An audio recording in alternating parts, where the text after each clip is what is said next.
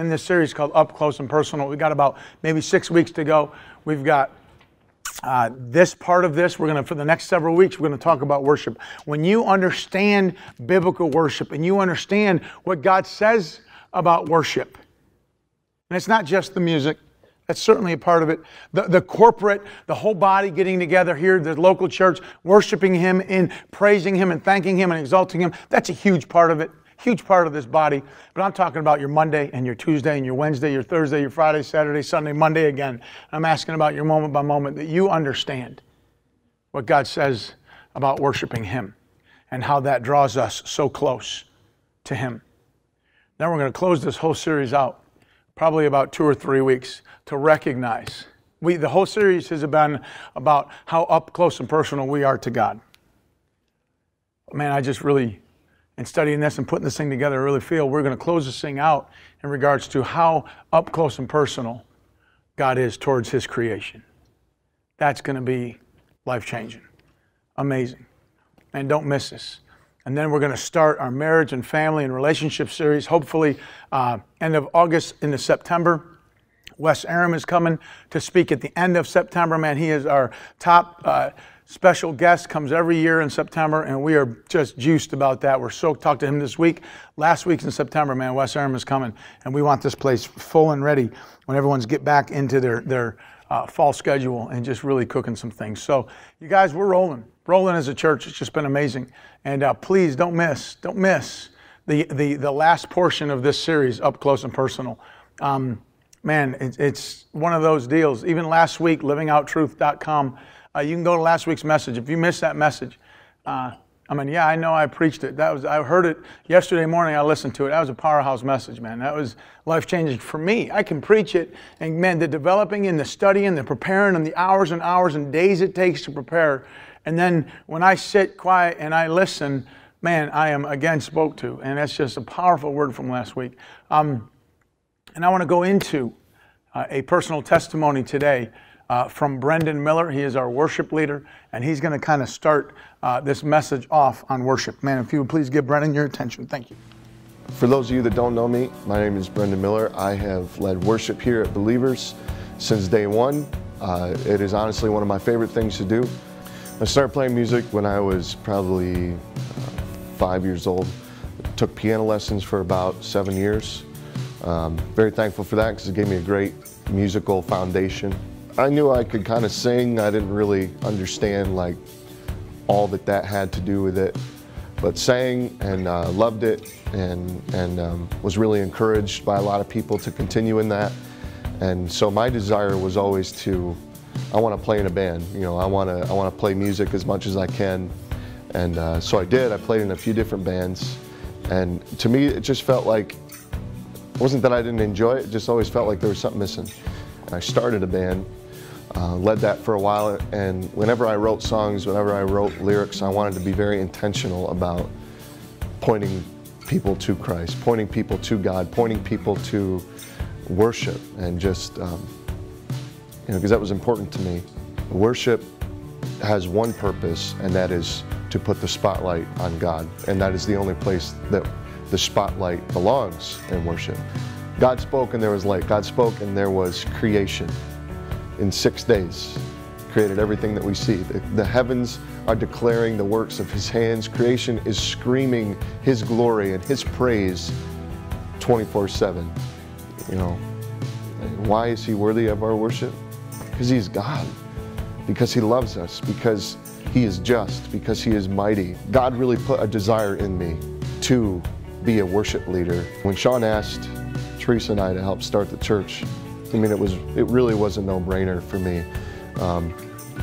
I was just surprised that I had the opportunity to do this at such a young age. Here we are 5 years in, and there are a few things that I enjoy more than leading worship. You know, and I have to, at times, I just got to keep my eyes closed when I lead worship because I get choked up, and I got to be, I'm still responsible to lead.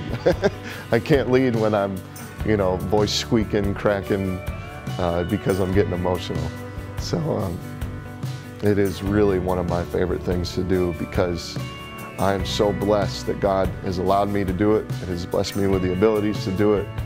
And to know that you are blessed in His presence, That's amazing to me.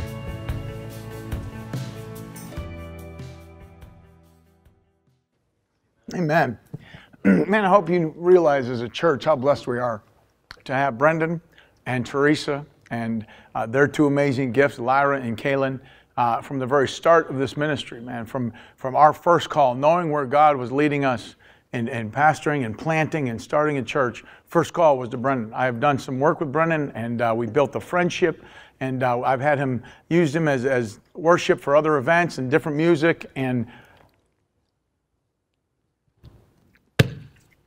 when you know, when something develops, and there's friendships, and that's great. But then when you see God do some work to build a friendship with an eternal purpose, that's different. That's different, folks.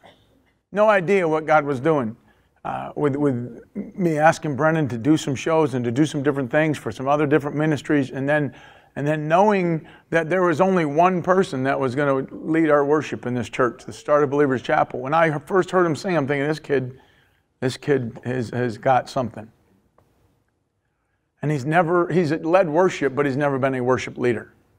Continuous for one church. He's never been in that position. And I'm asking him, dude, I'm asking you to come off the drum set that you're playing. He was a drummer for a team at the time. I'm asking you to lead Believers Chapel with worship. And when you see a friendship that has developed, that God put together for an eternal purpose, it's amazing. It's incredible. And there's times that I get on Brendan, and because everyone loves Brendan, they love it. Like I've had people tell me, I'm here for the worship. Oh, great, man. This is cool, thanks. I mean, the cards come in, emails come in. Man, we love the worship, man. The preaching's okay, but we love the worship. I'm like, seriously? I'm not. That's truth, man. I'm not making that up. And then there will be every now and then, someone is so kind and loves the pastor, and they send an email. Sean, we really love the word. And then I can't forward that fast enough to Brendan. Say, dude, there is someone who likes me, man. There's someone who likes me in this church. And I mean, we have a blast. And I can't tell you how much fun this team, the staff here at this church has with one another. And I'm telling you what, Renee and I are just so blessed for Brendan and Teresa to really put the roots here and plug in here and cement in here and do what God has called us to do here in this region. As our worship leader, both are on staff here. Teresa runs this ministry pretty much. And we are blessed, and I hope you know that. I hope you honor them because they really are amazing. Man, if we could turn to two places this morning, please. Exodus 20, Exodus 34. Exodus chapter 20, and then Exodus 34. You can find Exodus 34, put a marker there, and we'll get over there in just a minute. We're going to start in Exodus 20. Gang, we're going to talk about something tonight that I don't know if is preached enough or is talked about enough by me. I'm not sure about other preachers. I don't pay too much attention to them. I pay all my attention to this and to you. And we're going to talk about something that, if not explained clearly and if not preached right, could be confusing. And confusion is not of God. So we've got to kind of define some things this morning. It's going to be a teaching and a preaching. It's just going to be one of those things that I want you to begin to understand one of the character traits of God. Matter of fact, it's one of His names. And that you would come to a place this morning and say, God, I need this. I need to hear this. God, I'm all in. God, I believe that your word can change my life. In any direction I'm in, God, you can rearrange me. And when you hear something like this morning, when you begin to dig deep and wanting to know the character of God, your life will not be the same. Let's ask God to speak to us this morning. Father, please. God, we come before you and ask, God, that you would speak into our hearts today. God, we are before you right now saying, God, our hearts are open. God, that you would speak right into my heart. God, I have an eye to see exactly what you would have me personally to see this morning. God, I have ear to hear from you. God, everything is off the table. Everything has been cleared. God, I'm here on purpose, and this is the purpose, God, to hear from you this morning. So, Father, I'm asking you, please, speak to us this morning. God, through your word, by your Spirit, deliver this message right in directly into the heart of man this morning, Father. Please speak to us. Man, I ask that you would ask God, God, speak to me this morning. God, I come with an eye to see. I come with an ear to hear. I come, and Father, open my heart to you. that God, you would speak to me this morning. In Jesus' name, amen. Come on, Exodus 20 is right here, and we're going to talk about a word named jealousy.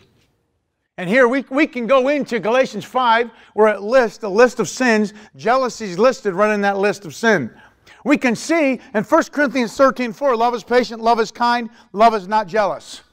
We can see from love is not to be jealous. Jealousy is a sinful act. And then we look at 1 John 4:8, where it says God is love. And then we look all throughout the Old and New Testament where it says God is a jealous God. Okay, jealousy is not love. Jealousy is sin. But we have a God who is a jealous God that we know His very character is love. So how do you unfold that? Well, there's a righteous jealousy and there's a sinful jealousy. And you come to a place this morning, we are going to unpack this, and we're going to recognize the very one that is a righteous jealousy and the very one that is a sinful jealousy. And man, you've got to see this. It says this right here in Exodus 20. Man, these are top 10, man. This is the deal. Here you've got the children of Israel. These are God's chosen people. These are the ones that God has freed from slavery. These are the ones that God has taken out of Pharaoh. He's taken, listen, this is huge. This is mind-blowing to me that God comes through Moses and says, hey, set my people free. He says, no, you know, plague.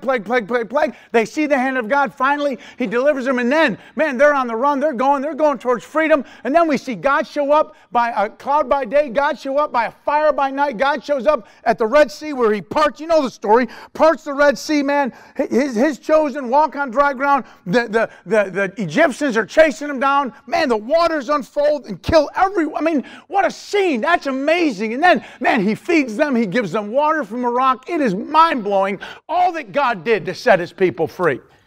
And here He calls Moses up to a mountain to say, okay, now, this is what I'm talking about. This is the top 10. Verse 20, then God spoke all these words, saying, I am the Lord your God, who brought you out of the land of Egypt, out of the house of slavery. After all that they've seen, God Almighty, one true living God, the one, only one God has the authority and power to do what He did. God has to go into this and say this, you shall have no other gods before me. You might think that they would say, well, that's a no-brainer. I mean, what other God can do what you did? What other God would love us with such a love that you called us out of slavery? You called us out of a place of depression. You called us out of that horrible place that we were getting beaten and we were in slavery and we were treated like cats and dogs. And why would we ever turn to any other God? There is no other God, but you would think that would be obvious. And then God says this is amazing. You shall not make for yourself an idol, or any likeness of what is in heaven above, or on the earth beneath, or in the water in the earth.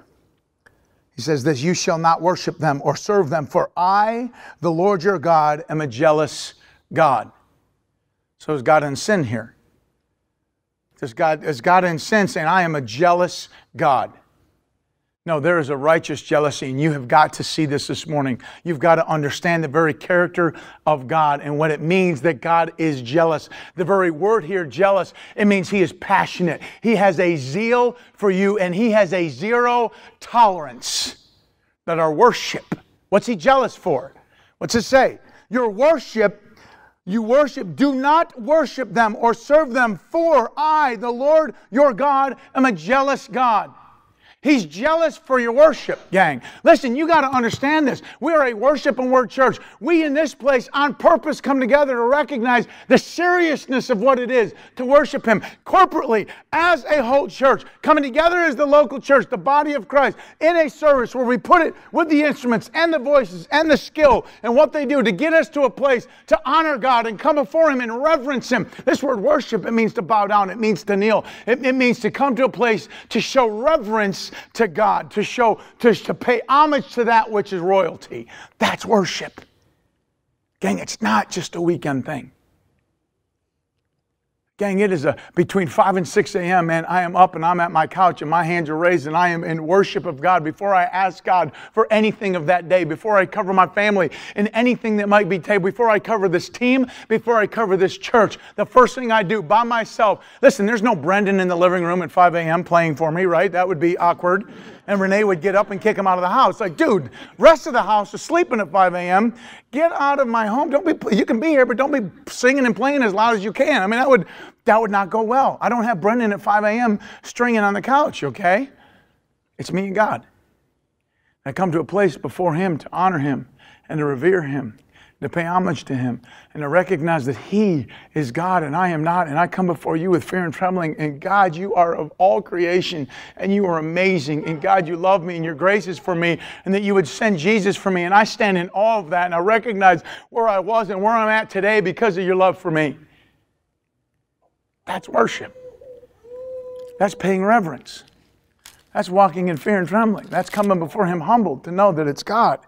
And we look at this. Look what He says. He is jealous for my worship.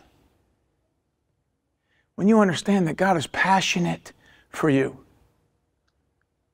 and that God has a zeal for you, and that God is unwilling, hear this, He is unwilling to share your affection with anything or with anyone. Look what it says. Verse 4, you shall not make for yourself an idol, any likeness of what is in heaven above, on the earth beneath, or water under the earth. You shall not worship them or serve them, for I, the Lord your God, am a jealous God, visiting the iniquity of the fathers of the children from the third and fourth generation of those who hate me. Look at this, verse 6.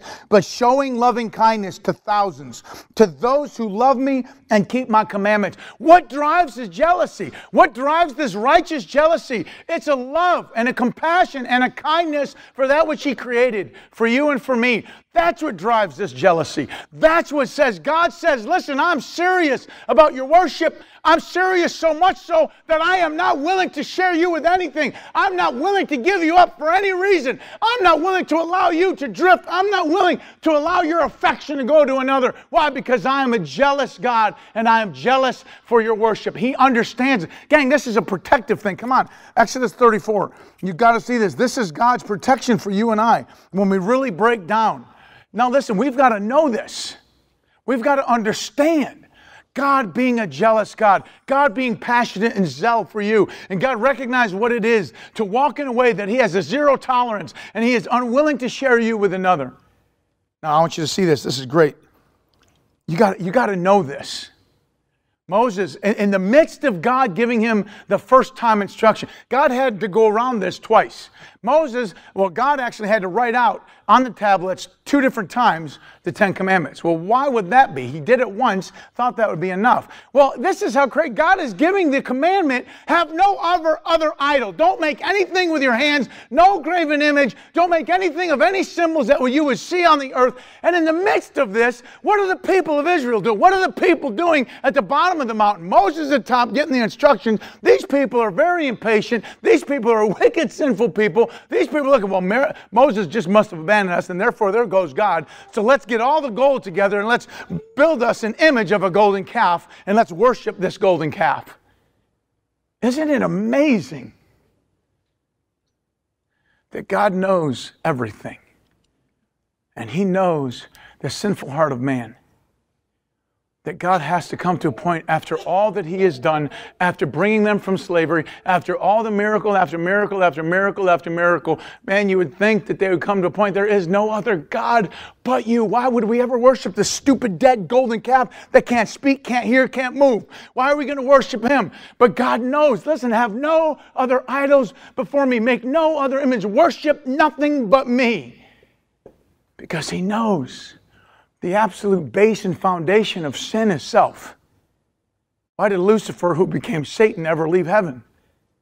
Because of self. Why did Adam and Eve ever take of the fruit and eat? Because of self. That's the foundation of it. So here Moses is face to face in the presence of God, and God is giving him and writing these commandments. And then God knows all things, and He knows the people have already abandoned God. They're down there worshiping a false god and a false idol. Well, God gets I mean, you want to say God gets ticked? He gets ticked. He gets upset so much so he says, Moses, I'm going to wipe these people out. I'm going to take them out. And Moses, for his love for his people and his love for the name of God, for God's honor, says, Lord, hold. What would it look like if the Egyptians see that you wiped out all of us and all you did was bring us out of slavery to free us to kill us? God says, fine, you go down and deal with it. So Moses comes off the hill, man, I can imagine. I mean, he is absolutely furious, and he throws these stone tablets that have the Ten Commandments in his dramatic entrance, right? I mean, you could imagine, after you break something, you're kind of like, why did I do that, right? I mean, it's like, here Moses, he just comes out, he slams it down, he's like, man, I'm doing a dramatic entrance. I don't know what he was doing, right? He's angry, so he throws it down. And then he gets to the point to lead these people. He takes this golden calf and destroys this golden calf, and he melts it down, and he turns it to powder, and he puts it in water, and he demands that everybody drink the water that has the powder, the gold powder of the calf. That's crazy. And then so much so, I just want to read this to you, because then Moses goes to the place and says this. Moses stood at the gate of the camp and said, whoever is for the Lord, come to me. This is what God told him to say. Whoever is for the Lord, whoever's on the Lord's side, come before me. And you would imagine, gang, you'd think that every single person would charge towards Moses. Everyone would lay down everything they're doing and charge towards Moses. But the Bible says that we know of 3,000 that did not. The story tells us that there was 3,000 that said, I don't want God. I'd rather worship this stupid dead golden calf that can't speak, hear, or move, other than God who has done everything for me, other than God who has set me free. These are the people that God set free. These are the people that have seen the very hand of God move. And then God tells Moses to take those who have said yes to following God, take out their swords and take out those who said no. That's how serious God is for his worship. That's how jealous God is for you. And they took out 3,000. And then the most amazing picture is after that, those who said, I will follow God, had to come to a place to repent and turn from their sin for that golden calf act. That's amazing. And we see this in Ezekiel 34. Moses has to go back up to the mountain. God says, cut out for you 2 more tablets because you broke the other ones. That's what he says. Because you broke the other ones. I didn't tell you to break them, but you broke them. I know, God, that was dramatic entrance, though. I was just kind of making my point. So then verse 6 of chapter 34, please see this. Gang, when you know that God is jealous and passionate and has such a zeal for you, it's not because he's insecure. It's not because he's weak. It's not because he's in fear. It's not because he's overbearing. It's not because he has this sinful sense of possessiveness for you, that you can't move or breathe. He doesn't have this sinful obsession for you. That's what the sinful jealousy is. The sinful jealousy is one that is coming from anger. The sinful jealousy is one who comes from a place of insecurity, a place of fear, a place of weakness. The sinful jealousy is one that you are jealous of. You might be jealous of a coworker. You may be jealous of somebody else's house or car. You may be jealous of somebody else's marriage even. You may be jealous. You may be in a relationship that you are with one who is not a righteous jealous, but a very sinful jealous. You can't breathe or move without them being so overbearing and and they might call it protective, but they're just jealous in a sinful way that it has destroyed friendships, relationships, and even marriage. God is not jealous of anything, folks. He's God. But the difference is he is jealous for. He is jealous for you. And what is motivated by that? He's motivated or driven to jealousy. And look at what it says in verse 6. Then the Lord passed in front of him and proclaimed, the Lord God, compassionate, gracious, slow to anger, abundant in loving kindness and faithfulness or truth, who keeps loving kindness for thousands, who forgives iniquity, transgressions, and sins. What is it that drives God's jealousy? It's not anger, it's not fear, it's not insecurity, it's love. God's love for you drives him to be jealous for you, drives him to recognize by his love and his compassion and his grace and his love for thousands and him willing to forgive our iniquities and our sins. When that is what drives God's jealousy for you. Please see this. Look at this. Verse 9, and if now I have found favor in your sight, O Lord, I pray let the people go along in your midst, even though the people are so obstinate and pardon our iniquities and our sin. Now look at this. And take us as your own possession. Look what Moses says before God for the sake of the people. God, forgive us and take us. God, take us as your own. Make us your own possession, God. Now look what God says. This is huge. Then God said, behold, I am going to make a covenant before all the people. This is huge. Don't miss this. When you talk about a jealous God and you talk about one who is so passionate and zealous, one who refuses to share your affection with anyone, it comes right down to this, that God says, I will make a covenant. This word covenant is a marriage term. It is a betrothal term. I am going to make a serious agreement that cannot be broken, and we are bound by it. That's what God says. And then he goes into this.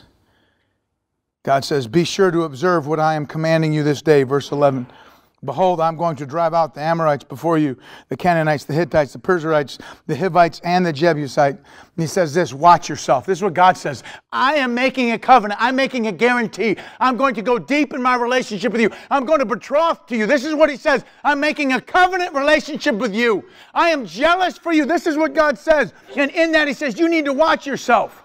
This is the warning, man. This is the rubber meets the road. This is right where we're at. Watch yourself. You make no covenant. This is what he's saying. I'm making a covenant with you. This is what he says. Make no covenant with the inhabitants of the land into which you are going, or it will become a snare. Why is he so jealous for our worship? Why does he say, you shall worship no other but me? I am jealous for you. I am jealous for your worship. I will not share you with any other. I will not allow your affections to go elsewhere. Why? Because it will be a snare to you. God knows all things, and he knows what happens, folks. You know people who once totally have said that they're in love with Jesus, and we see this slight life change, and they come to church and they do the thing, and then all of a sudden they drift.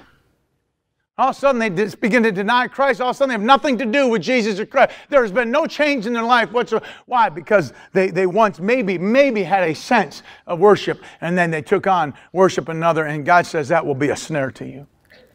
That's what he said. And look at this. This is amazing. But rather you are to tear down their altar, smash the sacred pillars, and cut their Asherim down. That's like the female deity, the symbol, the wood symbol, another god. Verse 14, for you shall not worship. Here it is again. You shall not worship any other god. For the Lord, whose name is jealous, is a jealous God. Folks, he is jealous for your worship. He is jealous for your attention, and what drives it is his love for you. Listen, Renee and I have been married for just over 20 years. And there was a day that we stood, October 16th, there was a day that we stood before an altar, and we stood before a pastor, and we were holding hands, and there's a time that in a sense we declared our covenant relationship to one another. We declared in a sense, Renee, you have my mind. Renee, my heart is yours. Renee, my emotion belongs to you. Renee, my body belongs to you.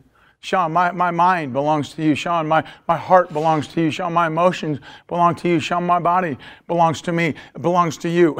She didn't say me, she said you. And I'm grateful that her body belongs to me. Trust me. Hey, marry a beautiful woman. God bless you. In essence, saying what God was saying. You are my possession. In essence, in marriage, we come to a place to say, Renee, you rightfully belong to me. Well, Sean, you rightfully belong to me. See, in our wedding rooms, we have ascribed a Song of Solomon 6:3. I am my beloved's, and my beloved is mine. You see, God takes serious that we are his possession. God takes serious when he says in 1 Peter, I want you to see this, that we belong to him. But you are a chosen race, a royal priesthood, a holy nation, a people for God's own possession. We are rightfully His. We belong to Him. Please get this. You can't miss this. So that you may proclaim the excellencies of Him who called you out of darkness into His marvelous light for God's own possession. Listen, look at this. Titus 2:14. He who gave Himself for us to redeem us. Man, this is a power-packed word. Redeem us. This word redeem, it means to buy back, to pay the price for. See this. Now please, when Christ was on the cross, blood was shed for you and I. That was the only price that could be paid for the sin of mankind. In essence, God paid the price for you, and God now in a place of redemption, now in a place of reconciliation, now in a place of buying us back. Look what takes place. He redeemed us from every lawless deal and purify for Himself a people. For what? Why did He? What do we belong to? For His own possession, zealous for good deeds. Gang, when you begin to clarify this and you begin to see that it is through Deuteronomy 4, it is through all the Old Testament, and it is in the New Testament, and it is the payment on the cross for you, that we can come to a place biblically to see we rightfully belong to Him. There's not one person in this room that can say that's a bad thing. You come to a place to say, God, I am rightfully yours. And I belong to you. See, folks, if Renee's out in the foyer and she's talking to a guy, and I come to this place and they're having an innocent conversation, or if I'm talking to a female, this happens all the time, and we're having an innocent conversation of encouraging and building. If either one of us, anger rises up within us, and this overbearingness comes up, and our insecurities rise up, and fear rises up, and we come to this place to be so jealous. See, that's the sinful jealousy. But if there's a guy out in the foyer and he's trying to make the moves on my wife, and he's trying to seduce her, trying to ask for her number to get, listen, the gloves come off, man, the MMA fence comes down, and we're gonna brawl. The gun comes out, I don't care what it is. It's a bad day for him. I mean, it's fight to the end, man, that's it. No referee, let's go. Same thing if a woman ever comes to this church and tries to seduce me and tries to get me to give her my affection.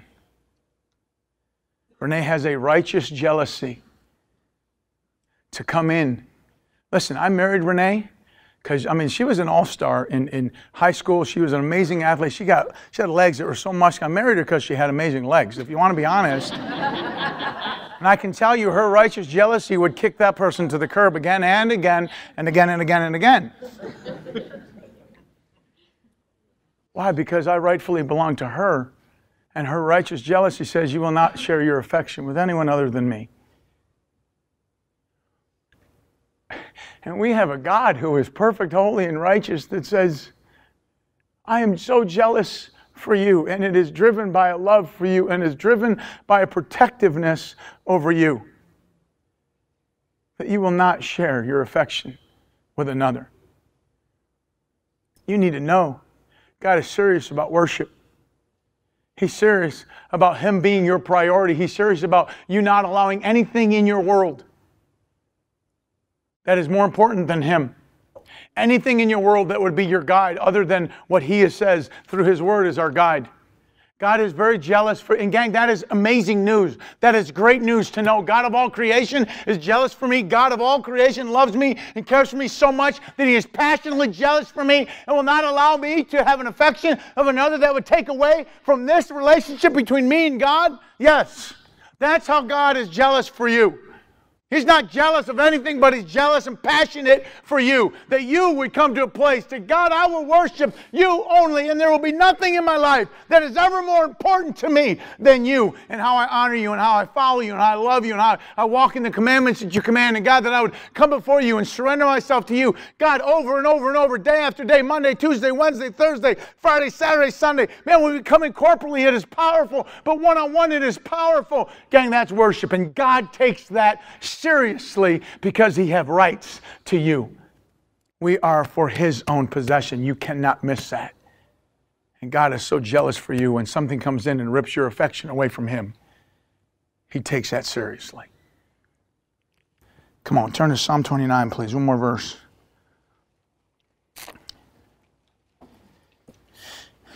Psalm 29, 1 and 2 says this, Ascribe to the Lord, O sons of the mighty. Ascribe to the Lord glory and strength. And this word glory here, it means honor. Ascribe to the Lord glory. Please hear this. Ascribe to the Lord. Verse 1, sons of the mighty. Ascribe to the Lord glory and strength. The word ascribe here, it means to give. Verse 2, ascribe to the Lord the glory that's due His name. Gang, don't miss this.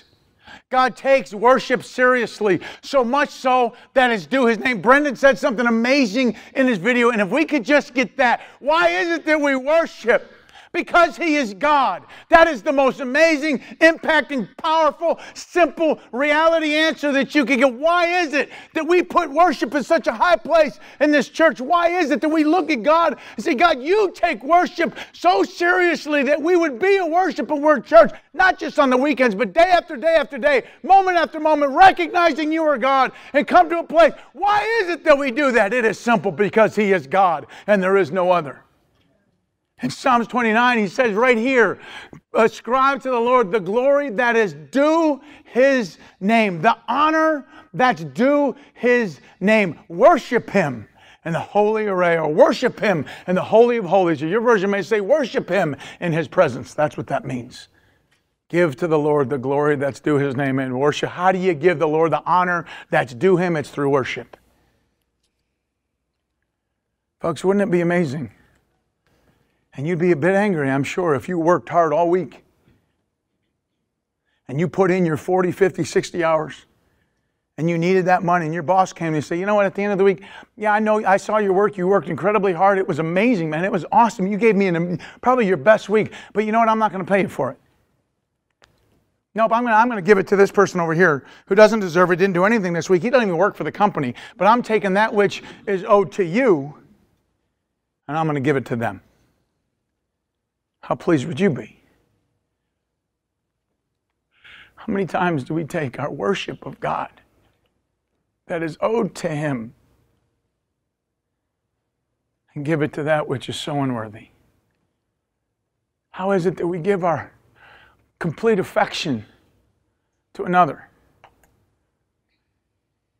and we don't give God what clearly the Bible says is due Him, that is owed Him? Come on, let's bow our heads, please. Ascribe to the Lord the glory, the honor that's due His name. Worship Him. Revere Him. Come before Him with a humbling fear and trembling. Come to a place to bow before Him and to recognize He is God. God, I come before you, and God, I'm amazed that you are jealous for me. That you are so passionately in love for me, God. That you would take my worship of you so seriously in such a protective way, God.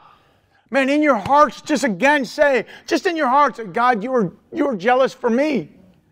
God, you're not jealous of anything, but you're jealous for me. For my worship of you.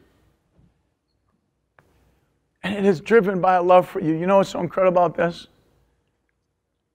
Folks, even when His chosen people walked in sin, even when His chosen people built that stupid calf, even when His chosen people walked in such a way, God was jealous even then for His people.